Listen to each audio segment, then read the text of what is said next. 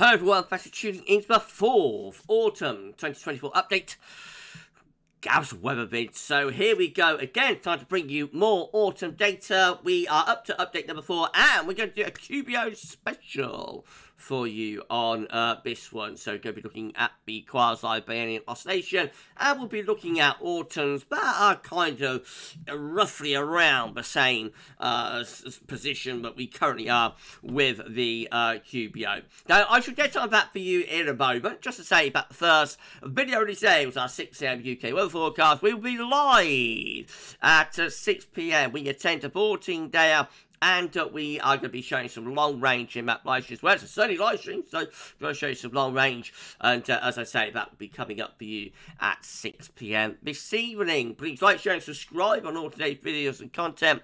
And thank you so much, everybody, for doing that for GavsWeatherVids. Thank you so much, Richard, for our amazing autumn updates gift. I love it. Love it, love it, love it. Thank you so much, Rich. So vibrant, so colourful. Thank you so much, my friend, the amazing Richard Shaw. And also thank you so much to Shryan Brown for sorting out the years for us for this update. So hashtag Team Gav, as always, doing a splendid job for me and for all of us with our long range updates. I can tell you that the autumn forecast, by the way, is going to be released on Sunday the 25th of August. So we've still got a while to go before we get to the autumn forecast. Of course, it's a little bit late starting these updates with me being in hospital. We missed the first 2 Sundays. But autumn updates will be continuing through the remainder of the summer up to the 25th of August. And then we will release the GavsWeatherVids autumn forecast then. So that's going to be an auspicious day, I think, on the 25th of August.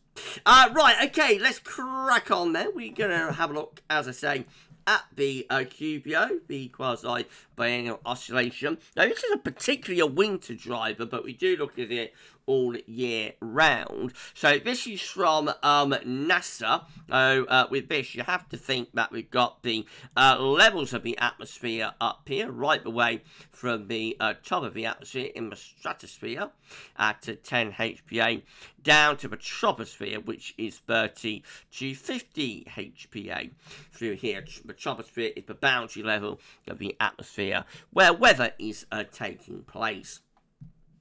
So the QBO, Quasi-Biennial Oscillation, is basically an oscillating phase in terms of the strength of the zonal westerlies. So when you're in a westerly QBO, you strengthen the zonal westerlies, and of course that's particularly important in the winter in the northern hemisphere. When you're in an easterly QBO, you weaken the zonal westerlies, and again that's particularly important in the winter time for the northern hemisphere.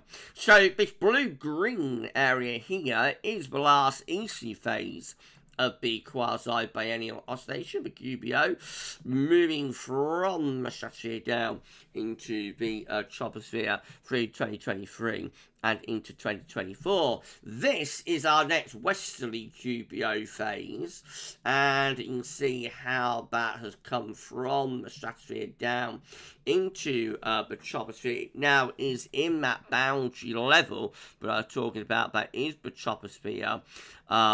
My line's got a bit wonky, but you get the idea. from 30 to 50 HPA there. Again, my line's a bit wonky, but you can see how that sandy brown area has descended now from the from the stratosphere to the troposphere. So obviously the last westerly QBO phase is just here. You can see that we're only at the start of this westerly QBO phase, so we've got a lot of months to go. The autumn will be a strengthening westerly QBO autumn, and then we will probably reach the peak for the westerly QBO from the winter through to the spring, I would imagine, and possibly into next summer as well, certainly the early part of next summer. So basically, we're going to be looking at autumn, sort of coinciding with strengthening westerly QBOs. We've got 1957 showing up as our first autumn. This one with above average heights out to the west. And if we change the colour, we've got below average heights to the north and the northeast. It means that we bring the wind in from a west or northwesterly direction. Well, it's a relatively cool signal that for the autumn of 1957. Quite a dry signal as well. It has a cool wet September in 1957, and then I think the rest of the autumn is relatively dryish with an anticyclonic influence. 1959 is our next autumn with a strengthening westerly QBO. This is coming at the end of a long, hot summer. So it's one of those that's very, very extended summer. And we see that pattern continuing into the autumn as well. So but the summer pattern for 1959 actually gets going in the spring, in March and April. Of course, it reaches its peak in terms of the heat in the summer itself of 1959. But even into September and October, we keep lots of anticyclonic influences going, lots of dry and warm or very warm temperatures. It's not really until like late October into November that the pattern finally shifts into a wetter and also milder pattern, but through most of that autumn it's a dry and warm with an extended summer from spring to autumn. We got 1966. This is a much more unsettled autumn, so forget what I was just talking about there. This one with lots of low pressure across the north and west of Europe, has high pressure also out in the Atlantic as well. Really, really wet autumn. Copious amounts of rain through that autumn in 1966. We got 1975, next strengthening westerly QBO autumn. This has a wet September in the middle of a drought. So we have a long drought that takes place really from the end of 1974 to the summer of 76. That prolonged drought breaks in the autumn of 76, of course, well, right at the very, very end of the summer, actually, but has a very wet autumn, 76. But 75 is generally quite a dryish autumn, but does have a wet September. After a long, hot summer in 1975, you get a wet September, and then the anticyclone tends to sort of reshape it a little bit through the latter part of the autumn. Overall, it's a relatively mild autumn in 75, as I said, it does have that wet September. Autumn 1982 is showing up next. This one, very wet autumn, low pressure in the Atlantic, bringing the low pressure into Western Europe as well. So that's an unsettled and wet autumn.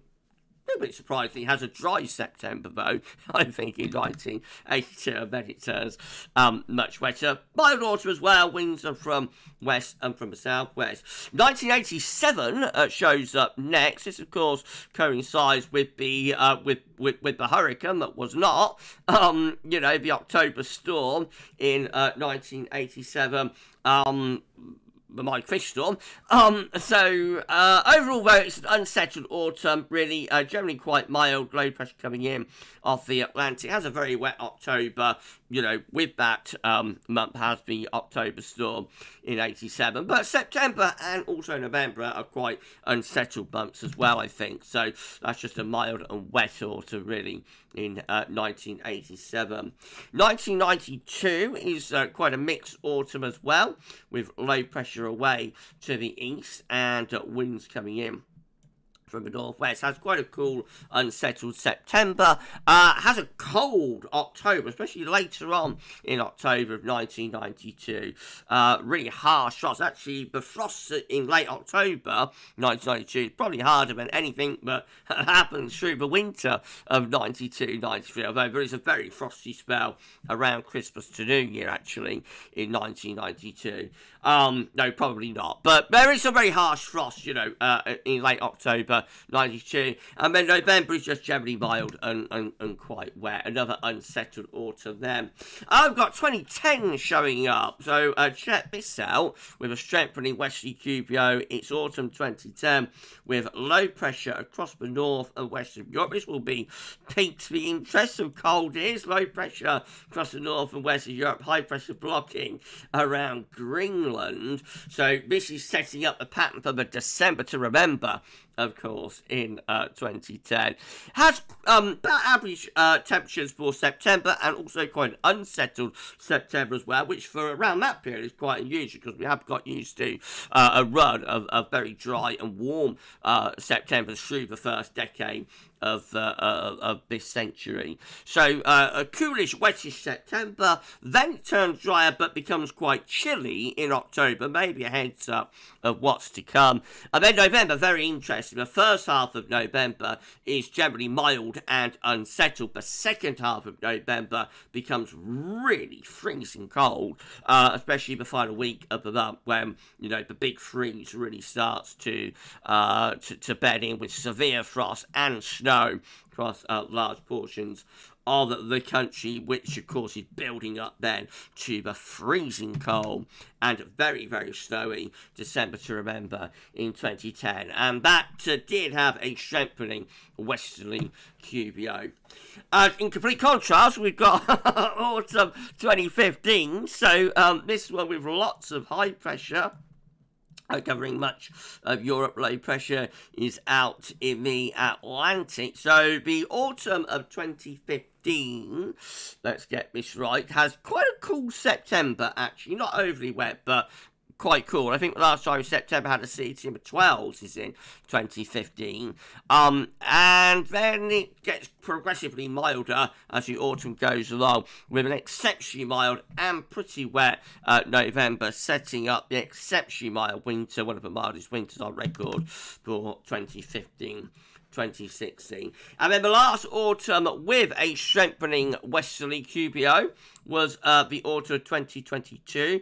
This one quite an unsettled autumn after the hot summer. Low pressure back in from the Atlantic with the westerlies. In fact, it's been pretty unsettled, I think, ever since the autumn 2022, you know, breaking the long hot summer of 2022. So it's a wet autumn overall with above average rainfall, low pressure in from the Atlantic. Bit of a blocking signal as well, away from the north, away to the north, but didn't come to anything for the winter really of 22-23, and higher pressure down to the south as well. Overall, a mild and wet autumn 2022, but I think it does have quite a cool November. Right, let's put all of that together then. So this is how all Septembers combined are looking, with a strengthening phase of the westerly QBO. And it's an unsettled signal for these autumns, with low pressure in from the Atlantic into northern and west Europe. High pressure tends to be down across southern, southeastern parts of Europe, so it could be quite a hot, dry signal for the Balkans.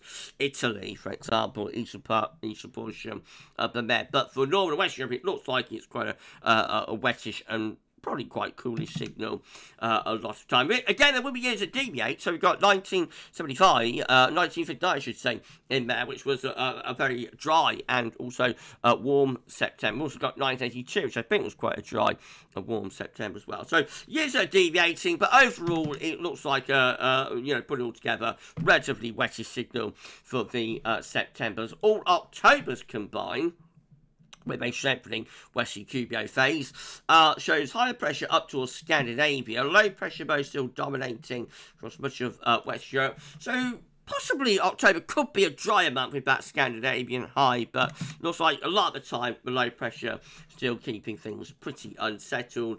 And then all Novembers combined looking like that. Again, all three autumn months actually looking quite unsettled here, so you would expect a rather wet autumn really with a lot of these, you know, with a lot of these years. High pressure is down towards Spain, so probably a relatively mildish signal, though we might get a northwest southeast alignment to the jet stream, but I will think a lot of the time in November that high pressure towards Spain will be bringing up southwesterly winds. So yeah, relatively mild but probably quite wet signal really for many of these strengthening westerly QBO autumns. And this is how all autumns combined looking finally when we are in the strengthening westerly phase of Quasi-Biennial Oscillation. And it looks unsettled, unsurprisingly, given the years we've just been looking at. Low pressure dominating from the Atlantic into Western Europe. Again, there's used to deviate from that. So 1959 was generally quite settled and warm until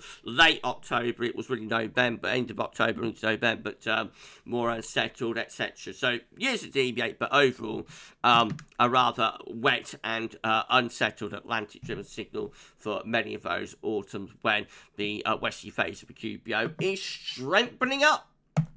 And that's it. That is your 4th Autumn 2024 update. So thank you so much, everybody, for watching. Thank you so much to Richard and to Schreier for all of the help on this update. Unbelievable. Hashtag Team Gav did a fantastic job. So thank you so much to Rich and also to Schreier for all of the help. Right, okay, so that's your 4th Autumn update. As I say, each one of these updates is building up a picture forensically to the point where we get to the end of the season of updates and we release our forecast. I set that video. GavsWeatherVids Autumn 2024 forecast will be released on Sunday, the 25th of August. So, what's that? About 6 weeks, is it? I don't know, probably. No, yeah, we've still got plenty of updates to get through, but that's when we will release the forecast. Thank you so much for tuning in, and we'll do another autumn update for you next week. Of course, we're going to be live at 6 p.m. We can take a 14-dayer, and also with some long range. I know England are playing Spain in the Euro final at 8 p.m. Don't worry, I'll have the live stream wrapped up well before then. Get it wrapped up at 7. So it's all to come. It's all to be revealed. Not only my live stream, but also what happens with England v Spain. I see a little bit later on, maybe. But for the 4th Autumn 2024 update, that's all for now. And thanks for watching.